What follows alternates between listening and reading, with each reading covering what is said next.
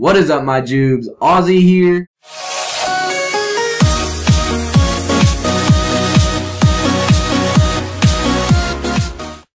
I mean, when you're an adult, you try to pick out a good neighborhood for your kids. If you live in a good neighborhood, you're gonna have a good life. When we first moved to Utah, we had a good neighborhood. But now, I think Utah's turning into the new Detroit. It's not going well for us over here. If I could advise one thing for you, do not go to Ogden. I live next to a meth house. I live next to a goddamn meth house. How am I supposed to be safe when I know that methies can break my window and stab me with a rusty spoon? How am I supposed to know that I'm safe? Police ain't gonna get here in time. Oh no, they're just gonna get here, and you wanna hear what's gonna be gone? All of this, plus I'm gonna have a metal spoon in my kidney. Even worse than that, we live right across the street from apartments, and those apartments are so damn ghetto. Ghetto isn't even the right word for those damn things. I mean, ever since the drive-by happened at the apartments, it's when this whole town started turning to poo. The drive-by really set the whole chain of reactions off. They were shooting at a lunch lady that was at my elementary school, which means that one of our lunch ladies at our elementary school was either a gang member, screwed the wrong person over, or I don't really know.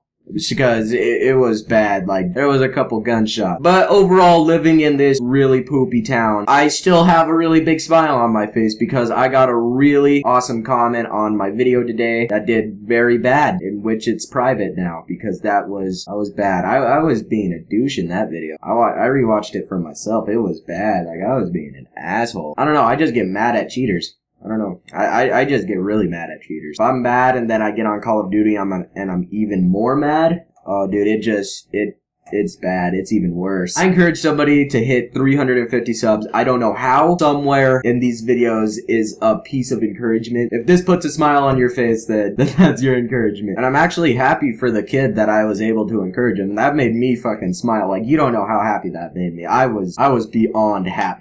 Oh dude, there's no words. There is no words to explain. The day you get a comment saying that you inspired somebody is the day you are just the happiest goddamn person on this earth. Like, nobody can destroy your smile. Like, I don't care if somebody ray guns, pistol whips, shotguns the shit out of me. I am happy today. I got a comment saying that I inspired somebody, and that means a lot. That does mean a lot to me. You almost got hit by a train. You're gonna die 'cause I hate your name.